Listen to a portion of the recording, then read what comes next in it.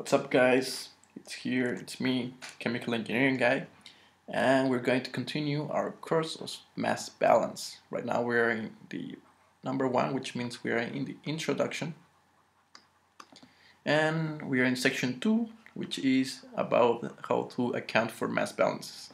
Now, we've seen scale up, we've seen type of processes, and we've seen a lot of system and theory about mass balancing. So you have no idea what I am talking about, just go back to the sections and you will find out what I am talking about.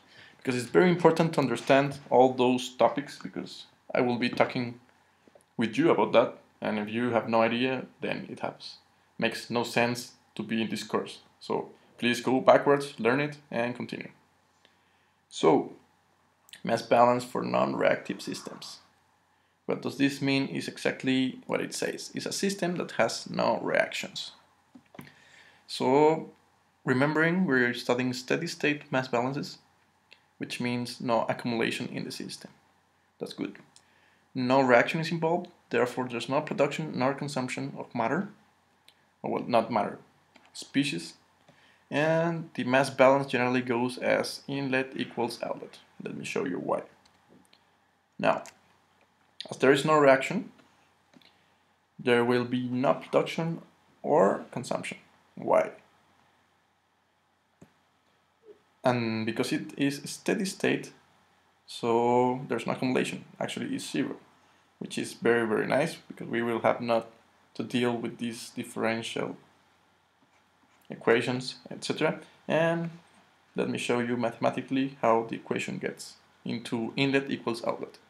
So we had from the mass balance equation here, we have this, it's inlet minus outlet plus production minus consumption equals accumulation. So production, we have no production, we have no chemical reaction, and consumption, we also have no chemical reaction. Accumulation is zero by default because it's steady state, so we are left with only inlet minus outlet equals zero, which I like better to pass to the other side, so I can see that inlets are equal to outlets, which is obvious, because if you get something inside and it's a steady state, you have no accumulation, it must go out. Now, this topic here is very important. For n substances in a non-reactive system, you can only make n equations. And what does n substances mean? It means that either we have water and ethanol, we have n equals 2. So what I want is to write mass balances. You know that you can always make a mass balance in the global section, which means in all the equipment. So if I had, I don't know, a distillation unit and had feed equals vapor and liquid, the mass balance will be something like F equals V plus L. Now, that's one equation, equation number 1.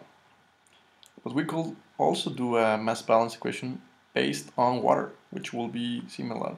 X fraction of water in F plus times F. You also have the X fraction of water in volume and the vapor, and the X fraction in liquid. And not only that, we could also do it in the ethanol, which will be something like this.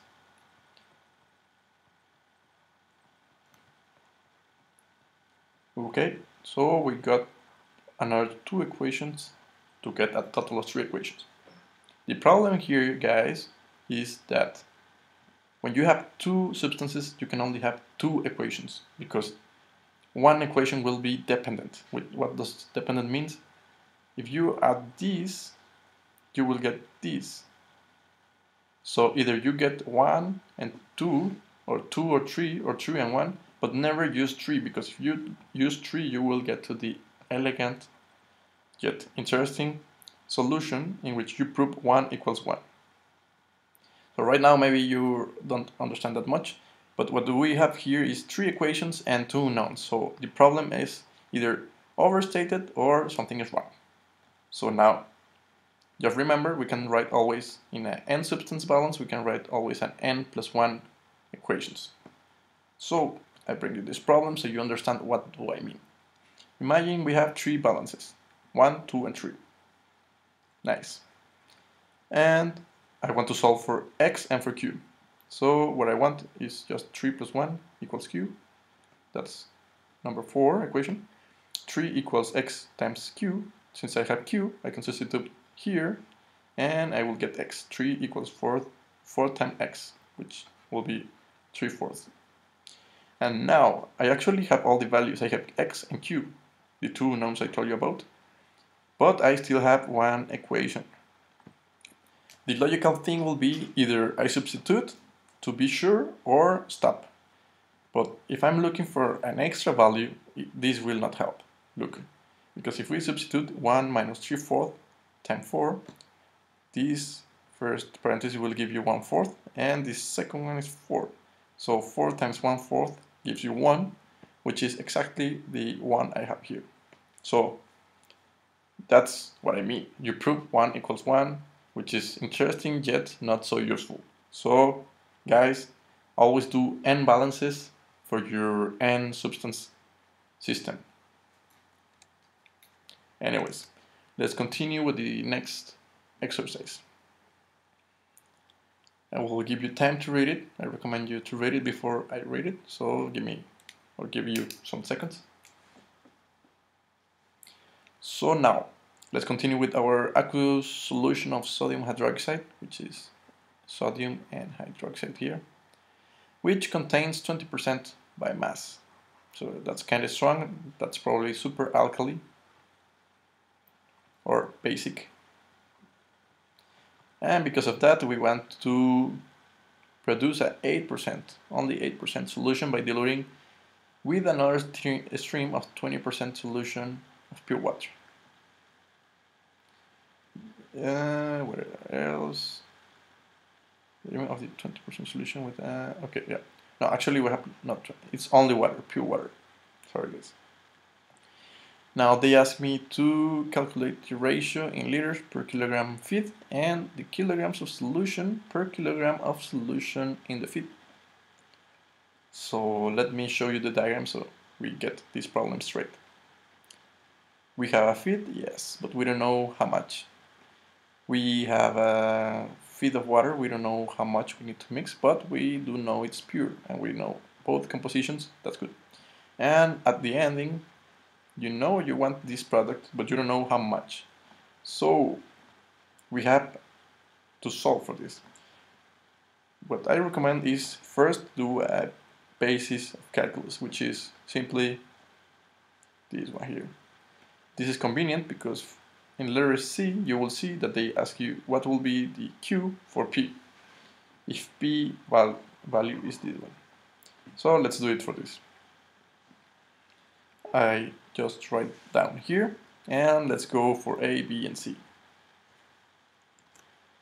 So let's do mass balances a lot.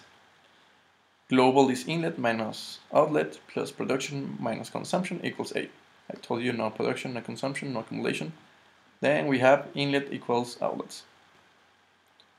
In the first one it's F plus water. The feed plus the water will give me the new product. That's good. Now, I have this other equation, which will be the mass balance for water. Look how I have always XWF. Let me read it for you. Is X means mass composition, W means mass composition of water, and F means mass composition of water in the feed.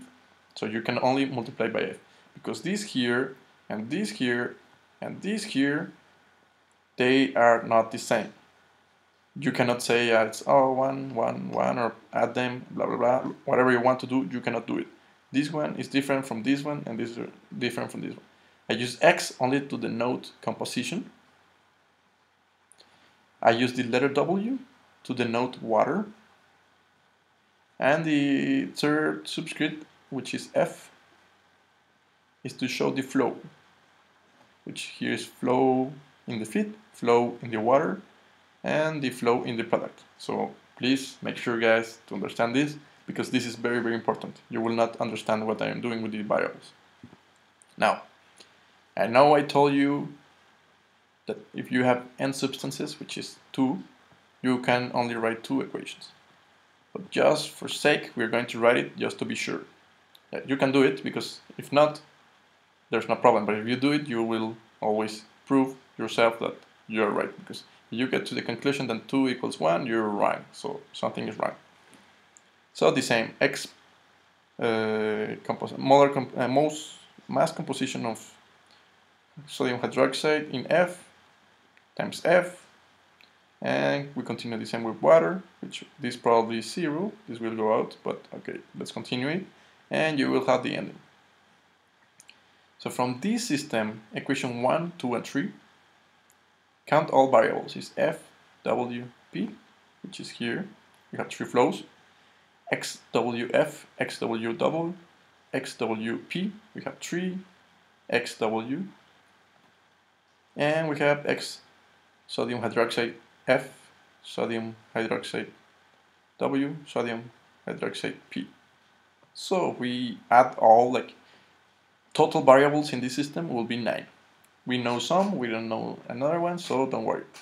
We will see that later. Now, let's account for every equation we know. We know the value of XWF, we know the value of X water P, and we know the value of XW, this should be water, so don't get confused. We have this value, and this value. Common sense, because 0, come on guys, I told you.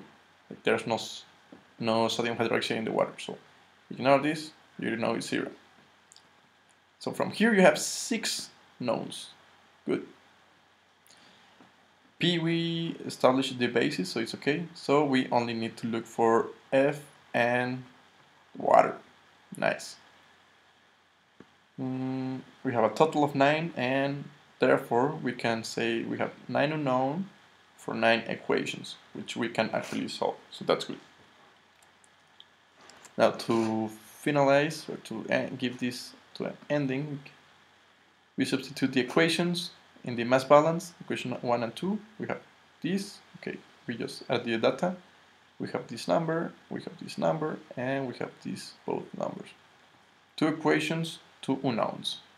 Please, like 2 equations, because it's 3 and 4 equations. This one and this one. And 2 unknowns, because we only have F and W as unknown. Now, these guys is the only mass balance you need to do. Actually, all the next is only math. Any guy that knows how to do some algebraics can answer this. Give this to any engineer, they will solve it so easily.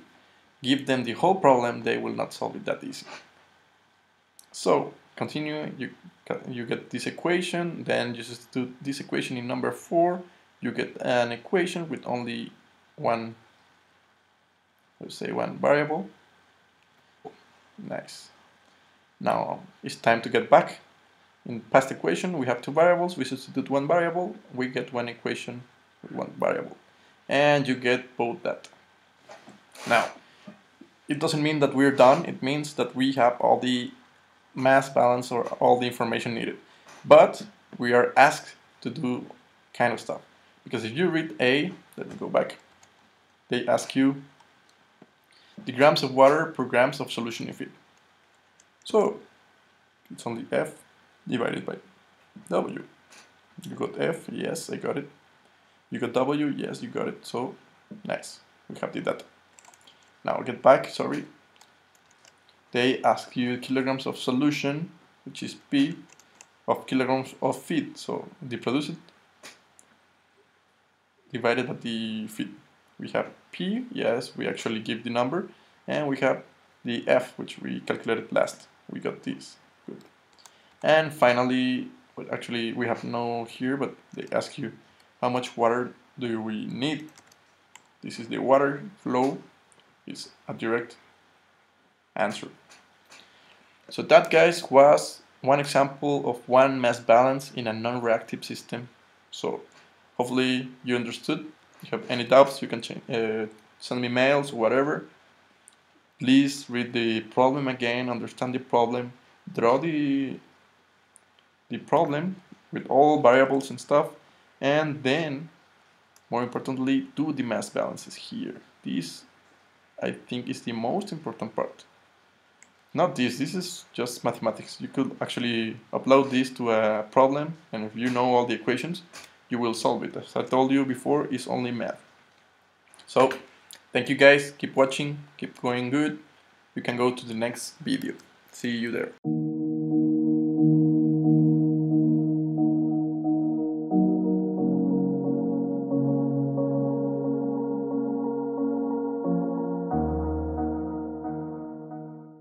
What's up guys, it's me, Chemical Engineering Guy. So if you like the video, why not push the like button? It really helps me to know if you're liking the videos or if I should be changing something or I should be adding something, taking out content, whatever. Also, sharing is caring. So if you got any kind of friends, teachers, colleagues or whatever kind of person that might be interested in this type of content, why not share it?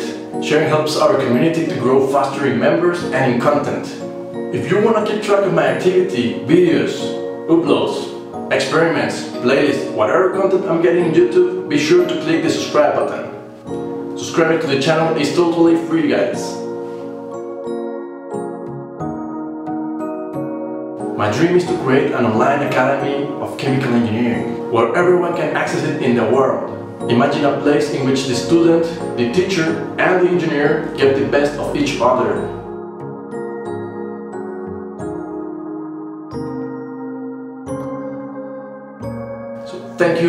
Thank you guys for the support and the love.